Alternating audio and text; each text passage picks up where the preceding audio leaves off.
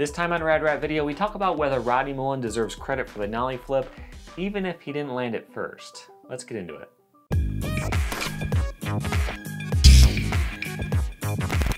Welcome back to Rad Rat Video.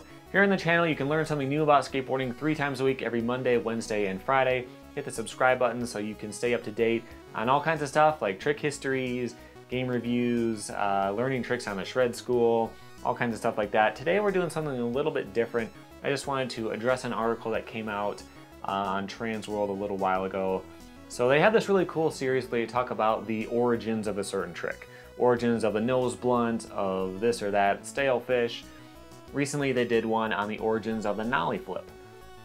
And you should definitely go read that. I'm not going to go into extreme detail on all that because it's a really good article. You should check that out on your own. But to summarize it real quick, the first nollie flip known to be done on video was in 1990 by Ollie Mills. And so he is skating in this video part. He does a lot of really interesting stuff, like possibly the first frontside flip on flat. They had been done in mini ramps before that, but he does this dark stall transfer. He does a lot of really interesting stuff in that video part, but he does the first nollie flip. And for a lot of people, that was a huge deal because back around 1990, the nollie was a standalone trick. It wasn't a stance. So they talk about that a little bit more, but you could nollie into a manual, you can nollie into a bank, you can nollie over a gap, but you wouldn't really do tricks in nollie. You're not thinking nollie kickflip, nollie 360 flip. It was just one trick, a nollie. And so for a lot of people, seeing that video part really opened up this idea of doing nollies in their head as a stance. So one thing I'm really jealous of with Transworld is when they have a question, they just fire off an email to Rodney Mullen and they get it all cleared up. But this time his answer was actually kind of controversial. It was causing a lot of discussion around Facebook and in comment sections and all that kind of stuff. So I thought I would throw my 2 cents in there. This is what he said. I'll just quote him right here. Heel flips were done with hardly a nod, merely as putting a minus sign on a kickflip on one axis. I don't remember when, but it was clearly shortly after kickflips were first done, circa 1983. Fakie kickflips were not even considered a variation then, same with fakie heel flips. Minus signs directionally. Could make the same argument for double flips. Point being, I'm not sure if it's worth bothering, certainly it isn't for me. So I found that to be very interesting. I think about the way that he learned the kickflip, it's essentially like he invented a whole category of tricks. Back then you had a lot of different types of tricks. You could do finger flips, you could do bonelesses, no complies were starting to come out. I have a video about that right here. There were a lot of different types of tricks you could do, and he just invented the idea of bouncing the tail off the ground and kicking the board, making it flip and landing on it. So whether it flipped this way or that way, those were all minor variations of this one idea. The kickflip was the idea of a pop and a flick, whether it's rolling fakie, forward, switch, and which direction it flips, it didn't really matter, to him anyway. And I think what he's thinking about is kind of like the 900. So the idea of the 900 isn't that remarkable. Anyone who had seen someone do a McTwist could probably get the idea, what if he did another 360, right? So they invented that idea, but it was a race to see who could actually physically do it first.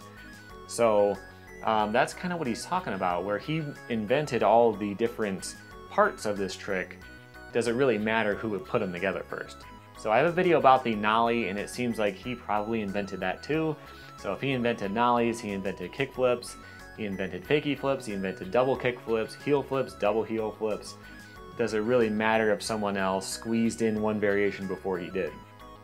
And to be fair, he might not have. So Mullen actually learned nollie backside heels in either 87 or 88. He's not sure, he just remembers what board it was. And I would imagine he probably did a nollie flip around that time too, maybe as a stepping stool to get up to that. But the point is, does it really count as an invention when it's just a variation on something? Does this count as, like, you know, Mullen does a 360 flip. Well, this guy did a 540 flip. Did he invent the 540 flip, or was it just an obvious extension of something that's already there? So I want to hear your comments about this topic because it's kind of confusing whether it matters or not. The fact that it has such a big impact shows me that it does matter.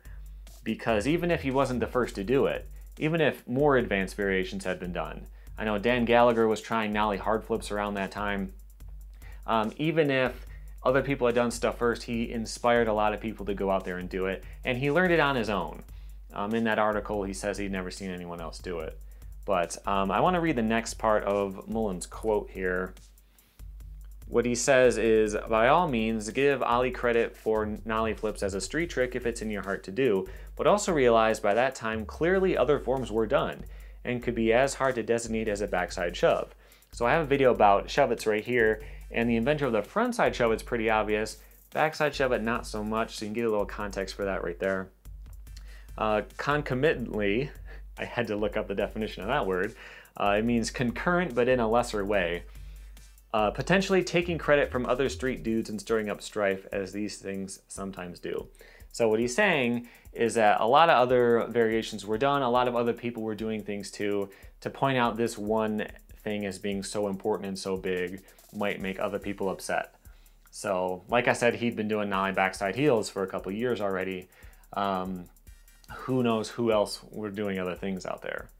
So did Ollie Mills invent the nollie flip? It's kind of up to you to decide. I highly doubt he was the first to do it in general, but even if he did, is it an invention or is it just the first to land it? I know in a lot of my trick history videos on my playlist, I've got a million of them, I try to phrase things in that way where who landed it first, not necessarily who invented it, because that can have a different meaning. So I want to hear your thoughts on this topic below. I just wanted to cover this because I thought it was kind of an interesting topic. Let me know what you think about this, and until next time, here's some more videos for you to check out. Got all kinds of different topics I talk about, all kinds of different series, so make sure you subscribe so you don't miss out on anything, and you can keep learning about skateboarding 3 times a week. Thanks for watching.